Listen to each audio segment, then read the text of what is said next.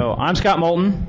I do computer forensics as my day job. I also run a data recovery company. So a lot of you probably know me from some of my other speeches, which are all animated. I do all those nice, rich, expensive animations for hard drives and solid state.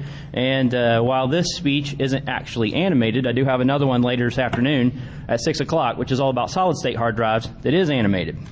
But one of the things that some of you might not know, if you submit a speech to Black Hat, if they reject you, they send you the comments that other people who are paying people actually, make statements about your presentation. So I submitted this one to Black Hat, and the comments I got back when they rejected me, there was one guy who says, "You know what?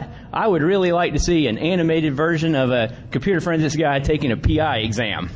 So he thought it was pretty funny, put ha ha ha. So I said something to my son about that, and he turned around and made us this. So this is going to be the extent of animation in this presentation.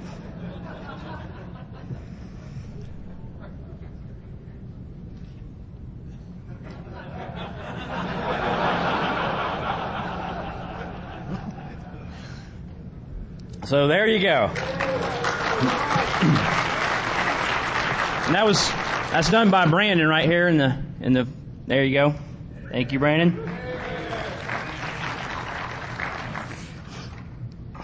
All right, so let's start off. So outside of that, this is not animated. So if you want to see the animated stuff and all the bazillion dollars of that, that's this afternoon. And then the other thing I want to make sure is I am not your lawyer. I'm not a lawyer. I'm not going to be your lawyer. You can call me for defense work or something. I'll help you out. But so you got to do all your own work to try to figure out what's legal in your states. And I'll tell you what, there's a lot of gray area. There's a lot of stories saying, oh, it's good this day, but it's not good this day. So you're just going to have to trust me on that and make sure you talk to your lawyer. And I'm pretty sure there's going to be a lot of angry people about this stuff. And keep in mind, I am not the person who's trying to do this legislation. So don't throw stuff at me. I just happen to be the first person that was actually tried to be removed because of this legislation 2 years ago. So just keep that in mind. Don't get all angry and throw stuff at me. The real story here is if you want to do something about it, you should really try to have tech people becoming politicians. Because in the near and short future, that's all we're going to have. If no tech people get involved, there's not going to be any solutions to any of these problems. So this is for your entertainment. So why this speech is important to you. The first thing is that in a lot of states, in a lot of different places, these laws are going into effect with no grandfathering. They're taking place immediately. And I wrote this speech months and months ago before other issues like Michigan and stuff have come up. But I've been anticipating that this was going to be a problem for about 2 years. And I've been posting on boards and every place I can post for the last 2 years. So a lot of you can see that if you just Google my name or do something. But this is very important. They're coming in with no grandfathering, which means in about 30 days they pass these laws. Next thing you know, you're out of business. So if anybody, how many people in here are doing computer forensics? Wow, that's a pretty good amount of people. How many in here are doing it for a private third-party company? That's about half of that.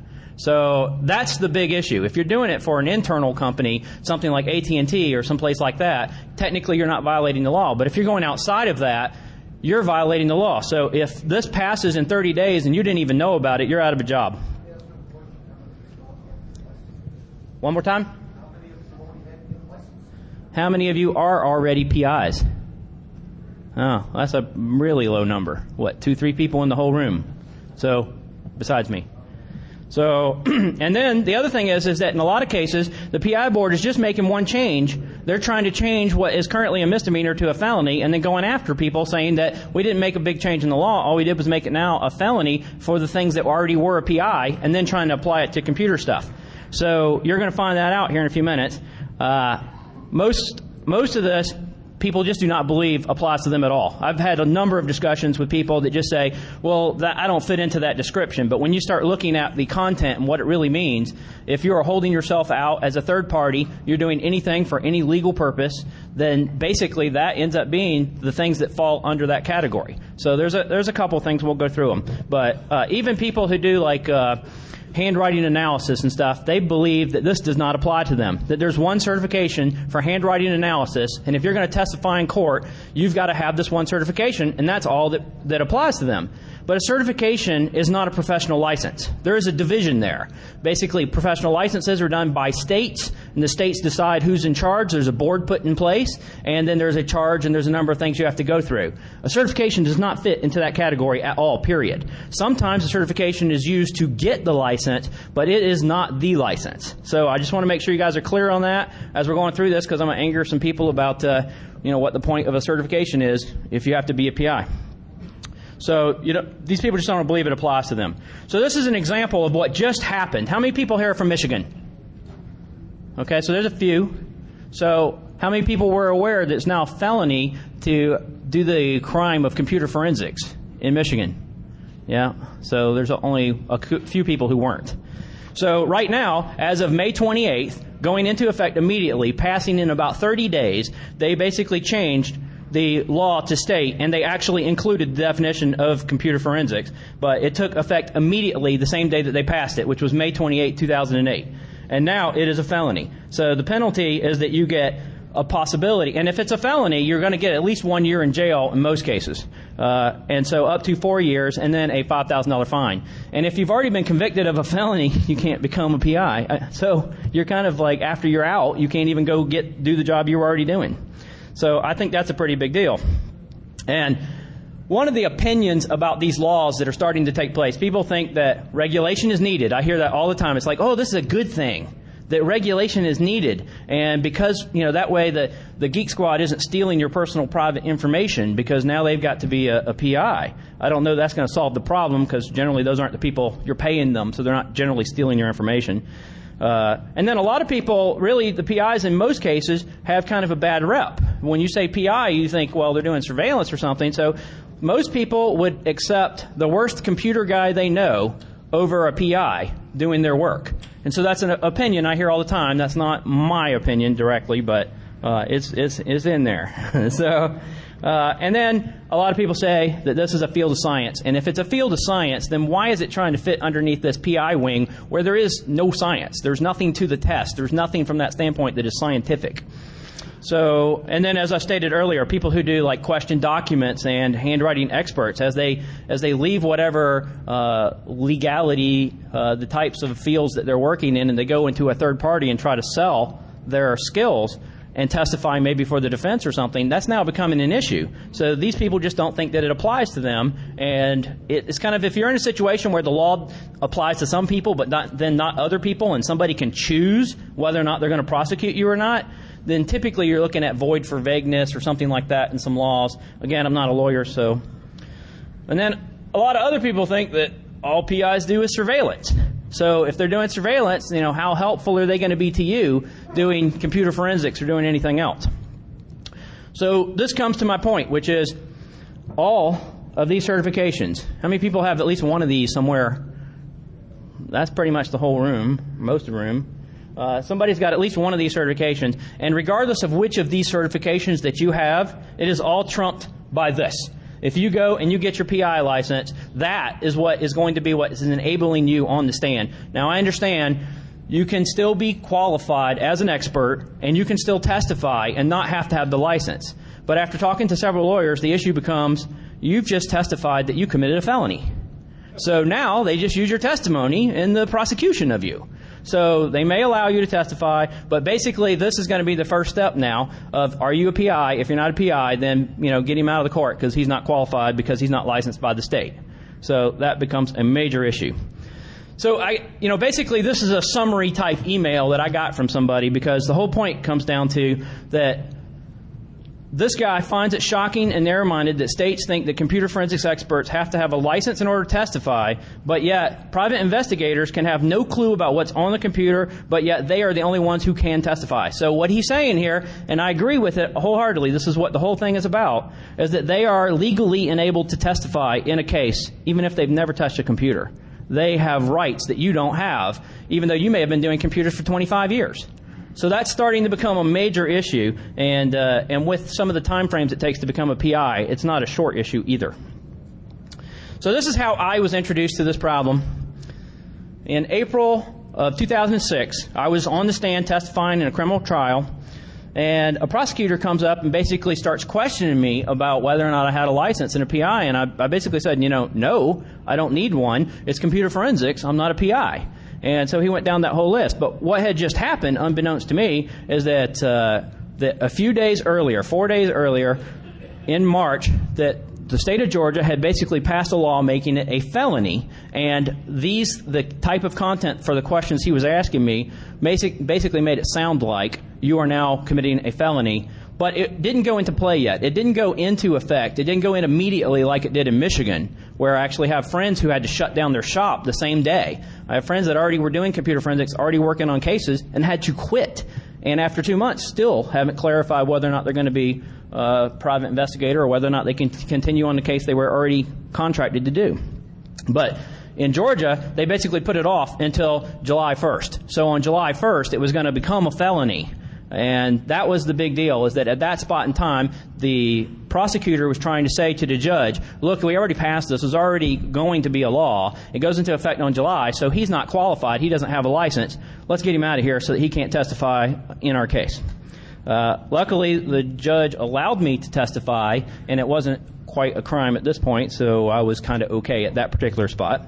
Probably more because the lawyer tried to explain what the law was to the judge. And the judge goes, look here, young man, I'm a judge. I've been on this stand for 20 years. I don't need you to explain the law to me. So, however it worked, it worked. It worked in my favor. So basically, I started doing some research at this point in time. I'm trying to find out, well, I didn't even know anything about this law that he's now talking about. So as soon as I got off the stand, even though I was accepted, I better figure out what in the heck's going on here. So I started doing some research and went through the process, looked up forensics. So now I'll tell you, obviously there's no Magnum CSI or Quincy PI or anything like that, but they did get Rockford Files right. So at least, with computer stuff, we've got some terminology. But computer forensics is a branch of forensics pertaining to legal evidence, and it's using computers and digital storage. And to me, that doesn't sound like anything that PIs were doing. They currently, at least if you thought, oh, well, I need to look at this computer, the first thing you thought was, let's call PI? I don't think so. That wasn't the way it was going. So then I started looking at the content for what was submitted as the bill. This is the actual bill, is HB 1259. And it was passed. It was submitted on February 6th and passed on March 30th. It was never posted anywhere else on any of the PI boards or anything like that or on any of the websites, only on your legislation page. So you have to pay attention to your legislation page, and now obviously you're going to have to start paying attention to anything that's submitted by any of the senators or Republicans for a PI license or anything that affects the current PI license. And they don't have one that they just number them, so you're just not going to know right off the bat, oh, I need to always look for 1259 or something like that. You have to start reading what the laws are that are submitted and what the summary is. And if you see one that says private investigators, you've got to look that up and make sure that it doesn't affect you and that they're not making changes that are a big deal. And sometimes they don't use the word computer forensics or digital at all in the law. They didn't in Georgia. So you have to read it and see if it applies to you by using, a number of different things, or talk to your lawyer. But one thing I want to point out here is that on the morning of the 30th, they basically tried to pass this. It didn't pass. They had a couple of nays, and then all of a sudden, bam! In the afternoon, they got those people to agree. I don't know what they did, but somebody talked to somebody and got somebody to agree we need to pass this law. So somebody got some payoff or something. I don't know. So after researching this, I was already working with a couple of criminal attorneys and stuff like that. So basically, I put this stuff in front of them, and I said, "All right, if you were prosecuting somebody for this, what do you think about it?" And so, of course, he'd like to take my money, so it's okay. But outside of that, he said, I wouldn't want to have to try to prevent you from going to jail for this. There's a high probability that you might go to jail once this actually goes into effect if you continue to practice, because it is a felony, and once you have a felony, you're in trouble anyway. So at least right now, it was a misdemeanor. The same law still applied. All they were doing was changing this one word to felony. And so it was a misdemeanor at that point in time, which they could, I guess, go back and try to get a $500 fine from you or something like that.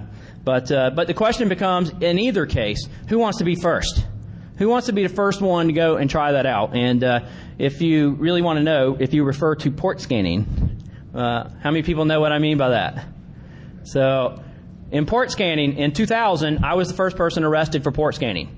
I was working for a government agency and scanned the ISP that actually supplied service to the government agency, and next thing I know, I was arrested.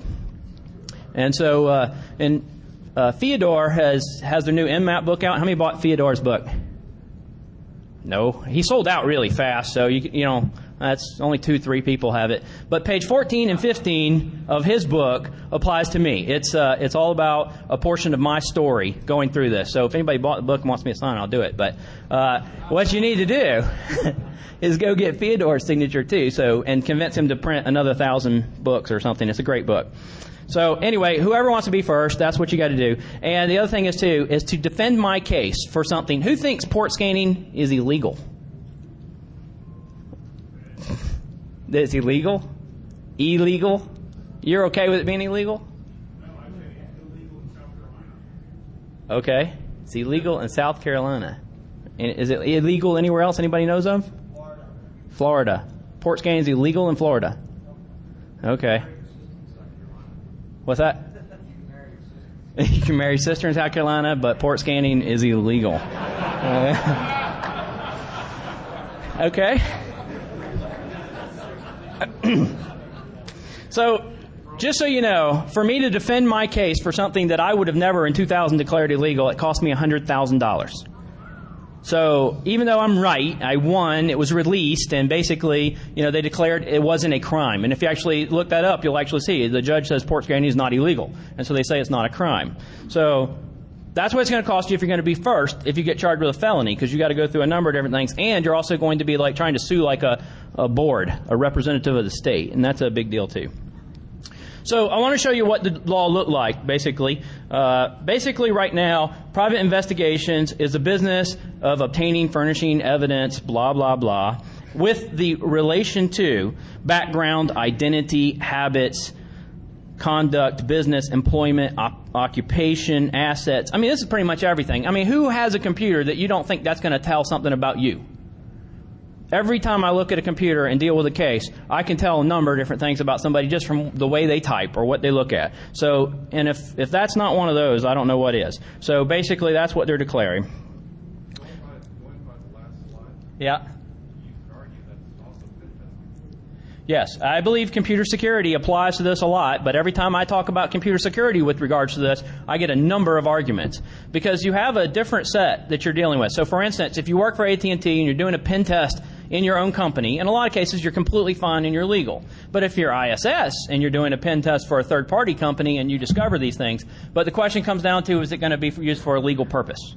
That's the ultimate thing. If it's coming down to being used for a legal purpose, you may not know that it's going to be used for a legal purpose when you start. So you may end up having a case. So for instance, somebody comes to you and says, oh, I just want to know what happened on this computer, but it's not going to be going to court. And so you look at it and you go, okay, fine, I see this guy was looking at porn. And then the person who you reported to goes and fires the guy.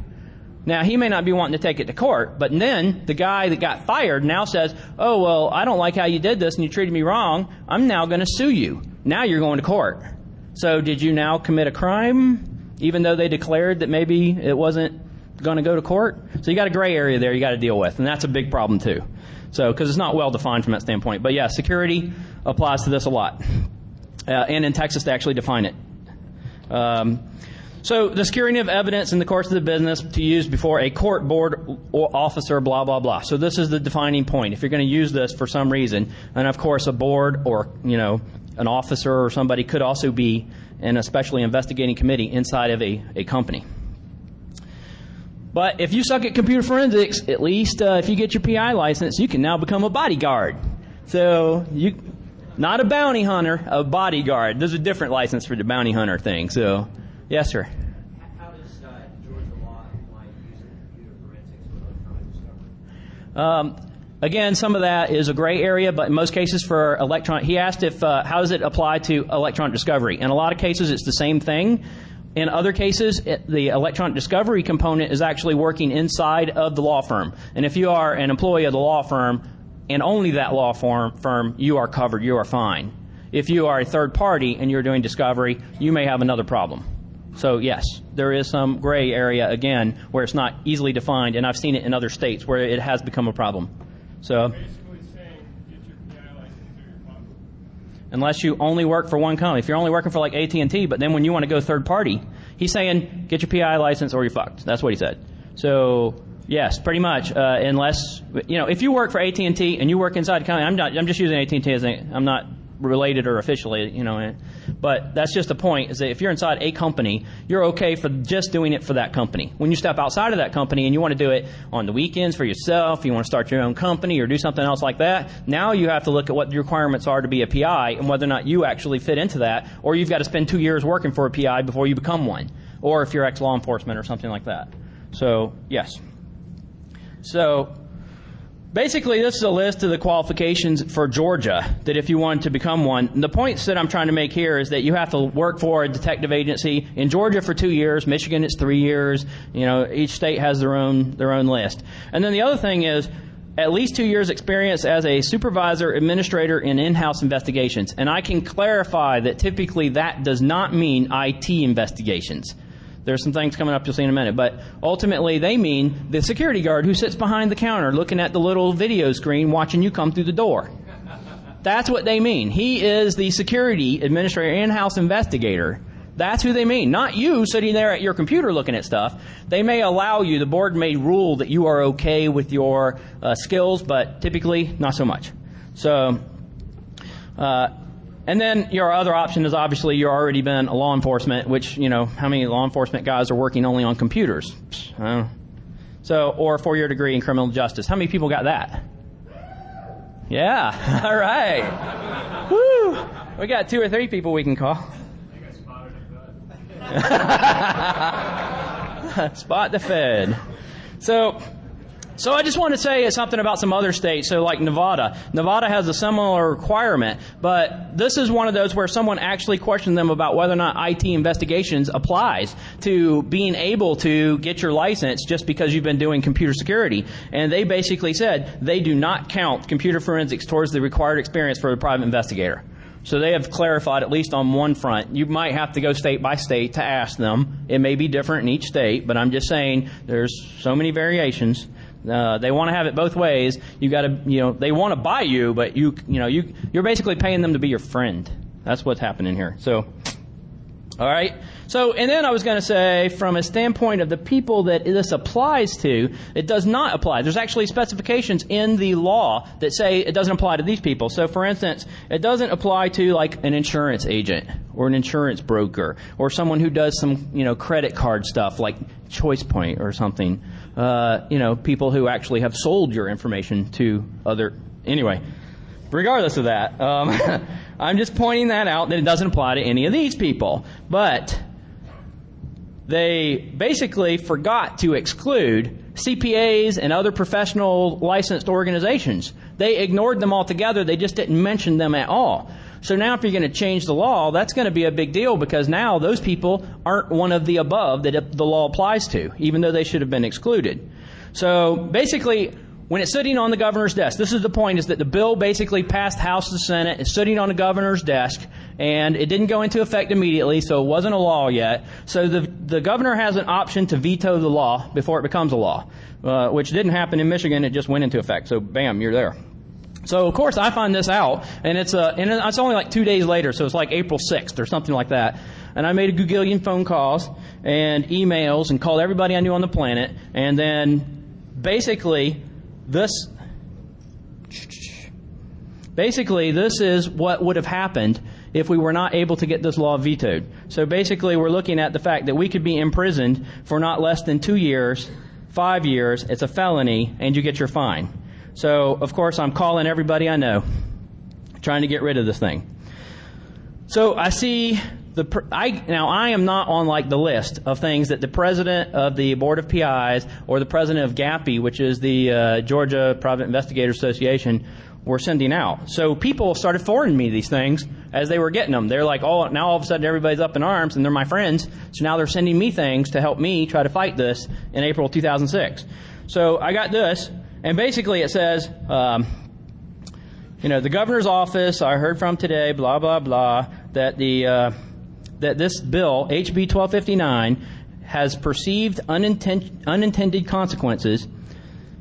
And if we don't hurry up and do something, basically what's going to end up happening is that we're going to have no hope of getting this bill through. So they got more than 100 emails and phone calls, and it's his guess how this got started, blah, blah, blah, as much as anybody else's.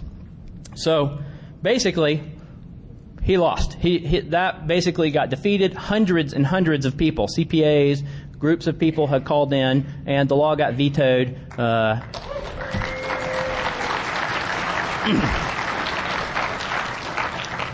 So at least, in this phase, and it's not me alone, hundreds of other people got involved. So at least from that standpoint, you guys at least can make a difference by making people aware and just badgering people to death for days and days and days. So we did this in about 2 weeks. So we got lucky. Is that a brute force attack then? Yes, it's a brute force. Brute force with dial-up. That's how you do it. Because later on, I heard that they said they got no emails. Well, obviously that's not true. So somebody got rid of those. But the hundreds of phone calls they couldn't get rid of, okay? Because there was at least 1,000 emails that I know of. So, yes. Well, as soon as I got the CPAs involved, they basically blasted them to death. So, and then there was some meeting and the CPAs got invited to with the governor that I didn't get invited to. But anyway. So basically, this is what the governor decided, and this is what he stated as to why the bill got vetoed. It's to expand the penalties from a misdemeanor to a felony without revising the definition could result in unintended consequences. Therefore, I vetoed the bill, Governor of Georgia. And so, at least from that standpoint, CPAs and a number of other people, including things like, there's a number of different categories of things like maybe DNA testing labs or something that may be affected by these things who don't have a professional license, don't have a doctor on staff or something like that. So there was a lot of others I had heard about. But some people just viewed this as, okay, we defeated them and we're done. We don't have to be we don't have to become a PI or something like that. So they misunderstand that all that changed was the one word from a misdemeanor to a felony. That's what changed. They're still saying, and there is an HTCIA video on the day after it was videoed where the president of GAPI or the president of the Georgia Board of Private Investigators and the senator that sponsored this bill showed up basically and had a discussion and basically told us all, they started out the conversation by saying, we didn't intend to affect any of you. None of you are going to be affected by this. And then by the end of the conversation, they kind of switched roles and said, you all have basically committed a misdemeanor, a crime, and so you're just upset because now it's going to be a felony. So you guys can all watch this video. I swear it's out there, or I'll publish it if it's not out there. I've got it. So that's basically the point, is that, again, it's, refer to port scanning. Who wants to be first? Who wants to be the first person to challenge this? They wanted to get it accepted anyway, even with these other, consequences, but they got vetoed. So at least from a standpoint of the other fields that may be affected, you got handwriting analysis, I already mentioned, medical testing labs. If they don't meet this qualification, I don't know who does. They take money, they're a third party, they use science to tell if a person has a habit. That's pretty straightforward right there. Oh, he's a druggie. Yeah, okay. So anyway, if they don't have a doctor on staff, not professionally licensed, it could be a problem. Telecom investigators. They're a third party typically because they're specialized. They may move from one area to another depending on who's hiring them. You got forensic photographers. A bridge falls down, they go take a picture, and then they come back and try to use it in court. They don't have a professional license. There's no, I'm a professional forensics photographer. So at least from that standpoint, there may be some problems.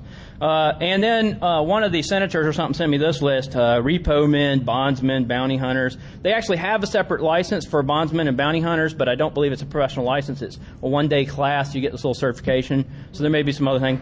I don't know about repo men. That one's a little touchy, but at least from that standpoint, there are others that can be confused. And if you have this big a gray area and no one can decide, I call that a big problem.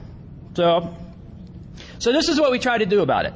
Over the next year, a bunch of us who are leaders in the field, some people from large companies that you guys would know if I named them, basically we created this group that's called Digital Forensics Working Group. And we got the senator who originally submitted the bill for the PI board to say that he would work with us. That he would work with us instead of the PI board, and he would submit a law on behalf of us if we wrote one, to either create or try to do something maybe with a new board, or to submit a law that basically excluded us, or whatever we wanted to try to write. If it was feasible and logical, he would submit it. So then, the day that you had to submit these things, all of a sudden, even though we wrote a bill, we sent it to him, it was all confirmed, he says, I got it, we're good to go.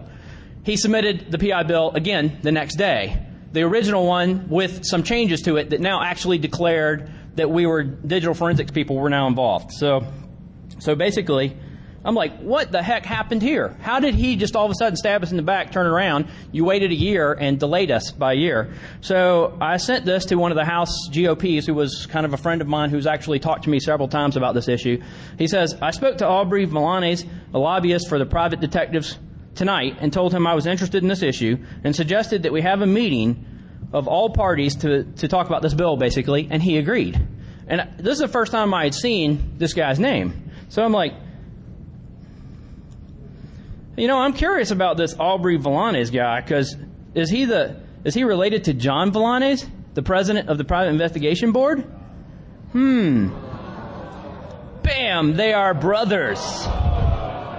So I guess not. I'm learning a lot about the political system as we go. Because let's face it, as computer guys, most of us, what's that? That's felony.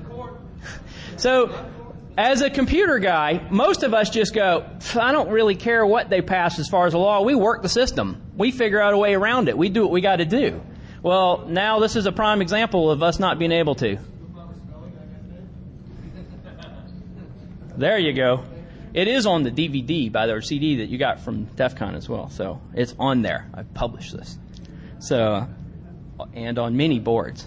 Yes, there you go. So, but, this bothered me quite a bit. And, is it illegal? Probably not. I mean, he's a lawyer, and he was hired by the Private Investigators Board, but here he is trying to pass laws and get senators and stuff to agree with him to benefit his brother directly. So, and help his businesses. That seems a little, a conflict of interest to me, but I don't know. So anyway, this was the new bill that was submitted. It's called House Bill 504. This has been what was submitted the last 2 years. It did die on the vine this last time. No one, they didn't vote on it or do anything. I can tell you it's going to come back. I know it's going to come back, especially now that Michigan has passed this law, because what happens is the states go, hey, these guys passed the law, and it's also a felony in Texas, but there's a couple of states, South Carolina, but there's some problems there, obviously, with if they passed a law. Now you've got to start, all the other people are starting to say, well, we're applying to the national board. We're doing what they're supposed to do. Let's go do the same thing. They did it. We need to do it. So that's what's happening here is basically they submitted this House Bill 504 for the last 2 years, and it basically says that it's anybody who's, information including but not limited to any type of digital or electronics information. So at this point in time now, they're not even just saying computer forensics. Now they're saying anything. So that does include pen testing and other stuff like that. Or, who knows, maybe, Check 21 or something like that, because now it's all digital. I mean, there's a number of things now where things are going to be applied because they're digital. So we may start having some problems there. Yeah, it could be anything that's used for a legal purpose, obviously. There's a lot more to this, so you need to look up House Bill 504 and read it. And it didn't pass, so they're going to modify it and then resubmit it again. But at least from this standpoint, yes, it could be anything that has to do with digital or electronic information that's for the other three categories, going to be used in a court or blah, blah, blah. So on and so on. So, and this time, they did specifically exclude professional practices. So anybody else who has a license in some other field that is a professional license by the board, they basically nullified that issue. They eliminated corporations and things like that. So basically now, they've limited it to the scope of just third parties. So now it's the companies who are reselling their skills to someone else. Those are the only ones now that are in trouble, according to the new definitions. So this is, I pulled this from, and the website is over here in the corner, investigation.com. This is a really good site. They have a whole map up of letters. This guy, Mark Kessler, basically has sent a letter to all the states asking them whether or not computer forensics people have to be private investigators. And this is just one clip from the one from Georgia. And so even though technically, like I said, they've only changed the word from, or tried to change it from misdemeanor to felony, they're stating right here clearly that the board does require computer forensics firms to be and technicians to be licensed to perform their duties to the public, blah, blah, blah. So this is like your written information for that. And there's other states up there on that list. If you go to that, they have like a map and a whole bunch of letters. And you can go read what they say. Keep in mind, some of them may be outdated now because they may have changed since the letter was submitted to them or written back to them, because it takes the state like a year to write a letter. So...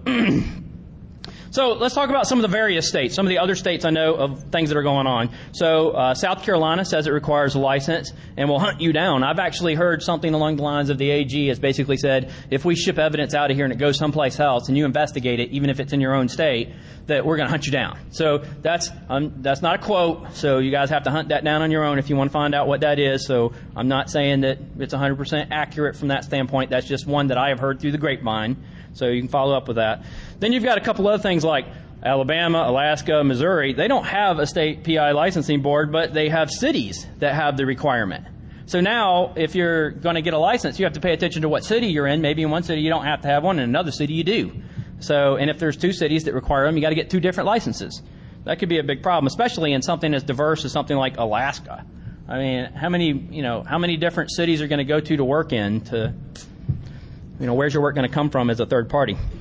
Then you have South Dakota has no PI license but has a business license. I mean, this is how screwed up some things are. I mean, from one state to another, you have no idea what you're dealing with. So if you're going to be dealing with digital stuff, you may be crossing state boundaries in most cases, because who knows where it comes from. And if you're crossing a state boundary, now you got to comply with that state, even if it's sometimes just a connection out of that state. So Washington State says if you interview people, they don't clarify what interview means, but if you interview somebody, you have to be a PI. So what does that mean? Interview, interrogate. In most cases, it just means you talk to somebody. So client calls you and says, my son's missing, and can you help? And you go over and look at their computer, and you take $10. So now you've interviewed them, and now you have to be a PI. But if a lawyer hired you, and he talked to the client and never talked to you, and gave you the computer and you investigated it, then you're probably okay. Again, not your lawyer. So here's some new developments. In North Carolina recently, some of you may have read about this thing because it was widely published that there was a big problem going on in North Carolina, and I was aware of every step of the way here. And they had this meeting that basically there was this whole thing that somebody says, okay, we all sat down and we all talked to everybody, and the state now has agreed that we all need a separate license, that computer forensics is different. And to me, I'm looking at this going, something doesn't make sense here. Who did they sit down with? It turns out they sat down with the PI board. The PI board is the same people that they sat down with to say, oh, now we need a separate license. And the PI board supposedly agreed. So what does that mean? The PI board can only affect their own license, so therefore they may create another category inside their own license. You still have to be a PI.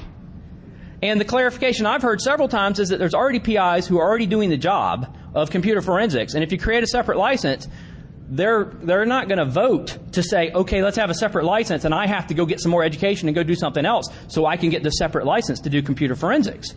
So I've already heard through the grapevine a number of times that the current PIs are not going to vote on having to change their own license in order for the current people to have to be. In other words, they're paying for you. You have to pay to be their friend. They're not paying to try to be your friend, okay? This isn't a fraternity or anything. So at least from that standpoint, you've got some issues.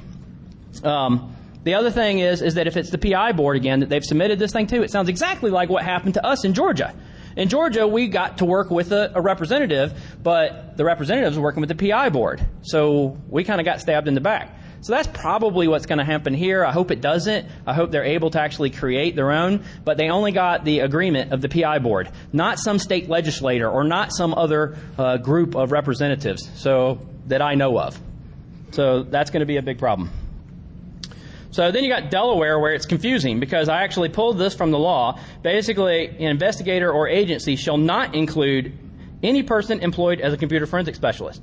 So they're saying a PI does not include a person who is physically a computer forensics person. But then we got this letter from Mr. Kessler again that says Delaware actually states you have to have a license. So who's right? I mean, Delaware sends one, and the state says another thing in their law. So another gray area somebody's going to have to fight on, and it's completely confusing. So Andy Rosen, how many people know who Andy Rosen is? Okay, so basically he created SMART, and he basically he had ASR data. He's one of the brightest, and I consider him to be like the grandfather of computer forensics. And he's one of the brightest guys I know. And he basically had to go and get a PI license. And this is what his statement was: is that the license had nothing to do with ethics, computers, chain of custody, evidence, anything he's involved in. It had to do with guard dogs and administrative regulations. That's what his test was on. So this is starting to get a little bit absurd, especially since this is all this guy does, is computer forensics, write software, forensic software. So, and this comes from Kessler's notebook. And the reason that I'm bringing this one up is because if you look at this particular paragraph, however, if the computer forensic analyst were to go to follow a digital trail outside of a company it contracted with, in order to find the nature, location, or identity of an intruder, they must be licensed as a private investigator. So the first part, they say, well, if you're hired by a company and you work inside the four walls of that company, you are completely fine. And they actually declare if you're actually looking for some intruder on your server. So at least from that standpoint, they're saying, fine, you're good inside the own company. But as soon as you connect to something else, what does that mean? A DNS server? If I type ping Yahoo because I got something from does that mean that now I've got to be a PI? That's what this says. As soon as you connect to anything outside to identify the intruder, you now have a problem. So, again, private investigator. Now, it's gotten worse because now most of you probably heard about this one. How many read this? That basically right now is the board has sent, or the state of Texas has sent letters to all the computer repair shops in Texas that says they're now in violation or maybe in violation of the law, and that now they have to quit their business and go get a PI license, which takes 3 years, before you can come back and repair computers again. That's starting to get really... Literally, the Geek Squad, I understand, got a copy of this letter that says that they physically have to go be, or that they may be in violation of the law. Yes, ma'am? Dell actually contracts third parties in most cases. They're not... Dell doesn't actually technically in most cases have their own people that I know of. They actually send people. What about like IBM Global Services or EDS? Anybody who does it for third party, that's always a problem. EDS, ISS, Deloitte and Touche. Deloitte and Touche may even be a worse situation because they keep an expert like in another location, and when they need them, they ship them to the state that they need. So at least from that standpoint, at least that's my understanding of it, that they may have to have a license in every state. So...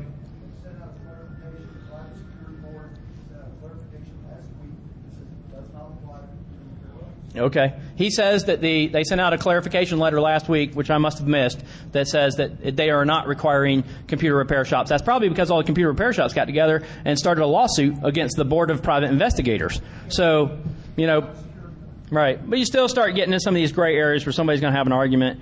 In Michigan, they did not leave any gray area there whatsoever from that standpoint. They basically say computer forensics is this. And so computer forensics is now listed in their law. And it gets worse.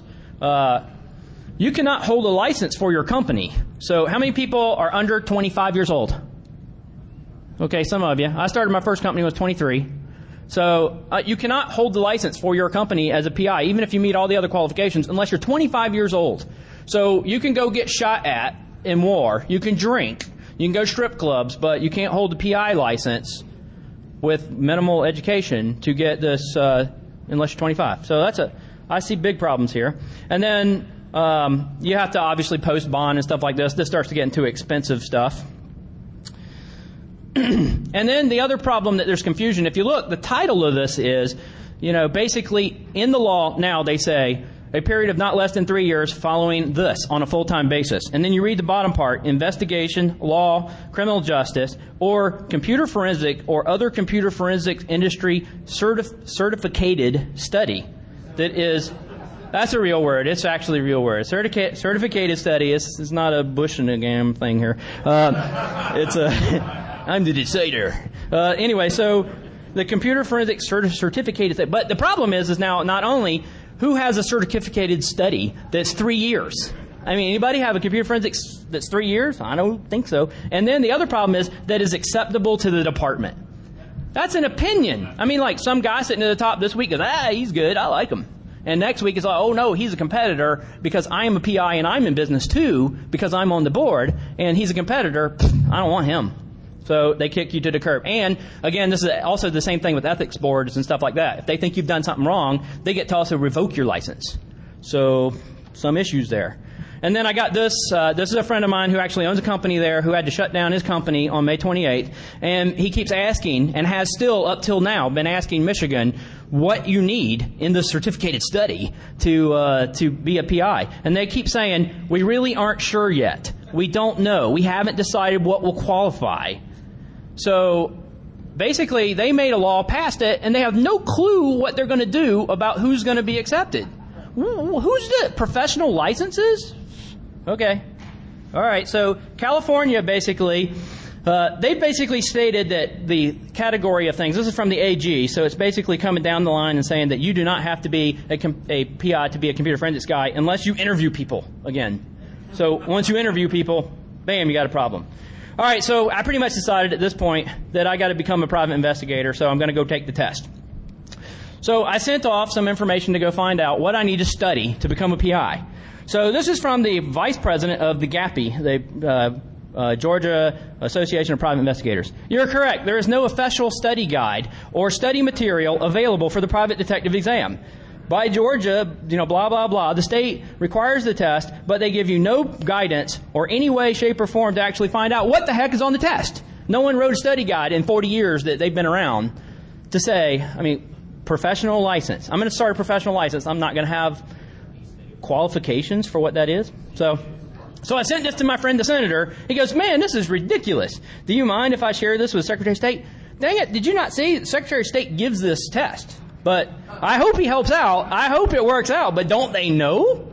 I was pretty sure that they would know. They don't have like a book they're selling that says study guide. You can make money there, sell book. Is there a whole music circus music? It should be. Yeah, their whole music circuit. Well, this is not just in Georgia, trust me. It happens state by state. So here's just a quick idea about what's on the exam. They give you 3 sample questions. That's all they give you. There's nothing else other than say what you need. But anyway, so weapons, calibers, blah, blah, blah. We got to move on because we're cutting short here. So then you go through this. It's basically, a number of different things with regards to whether or not this question's leading or something. So I get to this. How many times does computer appear? Big fat 0, none. Not the word computer anywhere on that test at all. There is no requirement for you to have to do anything. So this is what they tell you your subject area is, even though they don't give you a study guide. So you get legal information, observation, surveillance, guns, evidence, interrogating people. So I Googled all those. I put all those words into Google, and this is what I got. And just so, you got interrogations, you got your guard dogs from Texas over there, you got some guns, and this is called client relations. So basically, after you're done with all this, this is what it's cost me, basically. This is your breakdown of 2 years of, year by year, what it's going to cost you. So you're going to spend about $2,000 in your first year between insurance and all the other stuff, plus 80 hours of your time and a number of other things working for someone else while you are making, minimum wage. Because if they know they got you, what are they going to pay you? They're not going to pay you what you're making. So you're going to go through this process and make a lot less money. And then each year after you finally are done, this is about what it's going to cost you. And then you've got, 40 hours or whatever of continuing education. So my real question now, after you've all gone through all this fighting, gone through weeks and weeks of training, and spent a lot of money on your own, who's gonna deal with certifications? If certifications, basically this could become the death of some of those certifications, because who's gonna say, hey, I got a CCE while you're on the stand? If that's, maybe that's a second thing. The first thing's gonna become, and I understand there's a difference between, how these things work and whatever, and that, certification does not necessarily give you qualifications for your licensing and things like that. But this is really a big question because now it's kind of destroying these. So my final thing basically here is the things that you can do, because that's what I really want you to get out of this, because we need to change the world. That's really the point. We've been sitting around and not paying attention and not doing stuff and working the system, and now they're getting to where they're changing the laws to affect our jobs and our businesses. So the first thing is you need to start thinking about whether or not you think we need a special license. Because if some tech people are not starting to work on politicians and start to become politicians, we're not going to make any advances. You cannot make a change just because you go talk to a board or you're hoping that that's going to happen. Until somebody gets in there and actually starts to take over some of these things that actually understands technology, we're going to have the tubes of the internet. So that's basically what we're going to have every time we turn around. People that have no clue about what we're doing. So, and I want to make sure that you understand that, you don't have to wait for somebody else to do it. You're somebody yourself. If you're not paying attention to your state and reading these things, and go to that legislation page, because if you're not paying attention to the legislation page, that's where you're going to lose. So, and then I got my references and blah, blah, blah. This is what Kessler's notebook looks like. You guys can go look at your own and find out what that letter is. And that's it for me.